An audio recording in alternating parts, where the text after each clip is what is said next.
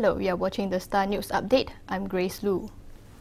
The government Tuesday unveiled its second economic stimulus package totaling 60 billion ringgit.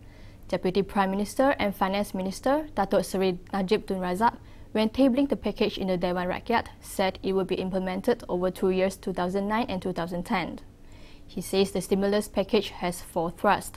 They're reducing unemployment and increasing employment opportunities, easing the burden of the people, in particular the vulnerable groups, assisting the private sector in facing the crisis, and building capacity for the future. For more updates on the stimulus package, please check thestaronline.tv. More than 92% of the 53,000 candidates who sat for the Sijil Tinggi Persekolahan Malaysia examinations last year opted to answer the science and mathematics papers in English. Malaysian Examinations Council Chairman Professor Tan Sri Zulkifli Abdul Razak says this is an increase of 0.8% compared to the previous year. Saya rasa pelajar-pelajar yang menjawab soalan dalam bahasa Inggeris adalah mungkin rasa lebih selesa dalam menjawab dalam bahasa Inggeris.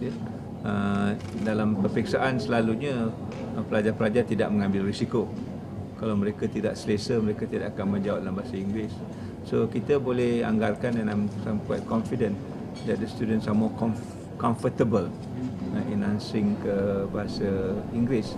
He said this when announcing the STPM 2008 results Tuesday. Professor Zulkifli says in terms of candidates' overall performance, the urban candidates perform better than their rural counterparts. He says 10.09% of the urban candidates obtained between 3 to 5 A's as compared to 6.77% in the rural areas.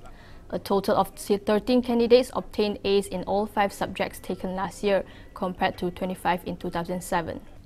Home Minister Datuk Sri Syed Hamid Albert said Tuesday that all entry visas for Bangladeshi workers approved in 2007 and who had not entered the country have been cancelled. He says the move was in line with the government's decision to not accept any new applications. He says this is due to the current scenario in the country and that there is no need for foreign labour, except for certain sectors identified by the government. With the move, Syed Hamid says the government will refund workers' levies paid by employers. The Kuala Lumpur Sessions Court has transferred opposition leader Datuk Sri Anwar Ibrahim's sodomy trial to the High Court with immediate effect. Sessions Court Judge Zuzana Ali Yusof authorised the transfer despite objections from Anwar's lawyers. Speaking to reporters after the transfer, Anwar says that his priority right now is the 3 by-elections. Anwar's trial will be heard by High Court Justice Muhammad Zaibidin Muhammad Dia, who has set hearing for July 1st to 24th this year. For more updates, log on to thestaronline.tv. I'm Grace Lu. Thanks for watching.